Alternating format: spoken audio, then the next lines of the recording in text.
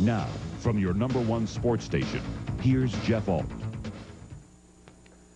Good evening, everyone. Break out the Zamboni, the capital city's first ever ice hockey team. The Scarecrows opened training camp today.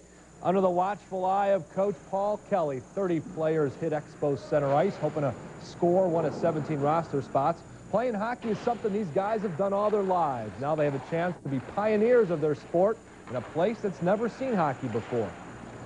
I expect you'll see really good hockey, you'll see tough hockey, and you'll see something very new, something maybe in the aspects maybe a little rougher than football, maybe a little bloodier maybe. I don't know, but it's going to be exciting. Just looking forward to get out there and get going and show these Topeka people what hockey's all about. It's going to be a good time and exciting, and just looking forward to get going here.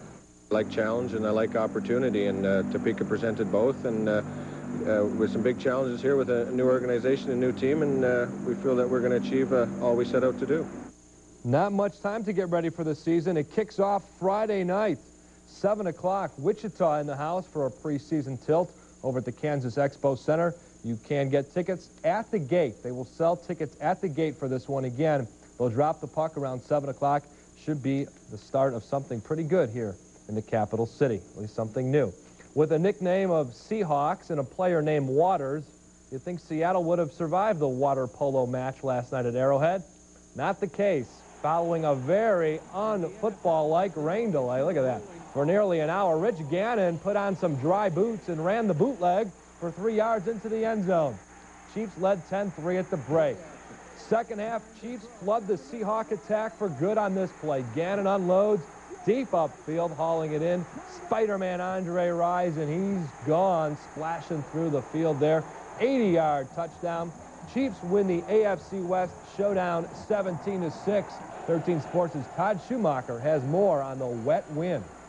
Well, the thing that came to my mind was the game in Cleveland. Right here on CBS 13, Sunday at high noon.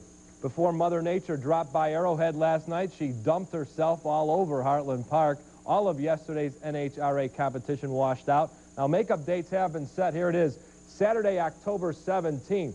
Now, if you had tickets from yesterday, whether you used them or not, you can use them for sure Saturday, October 17th. If you have any questions about that, you call the number on the bottom of your screen, 1-800-43-RACES. Again, 1-800-43-RACES. And another note we want to pass along concerning Rafe LaFrentz and Paul Pierce. Of course, they're headed to the NBA. Well, guess what?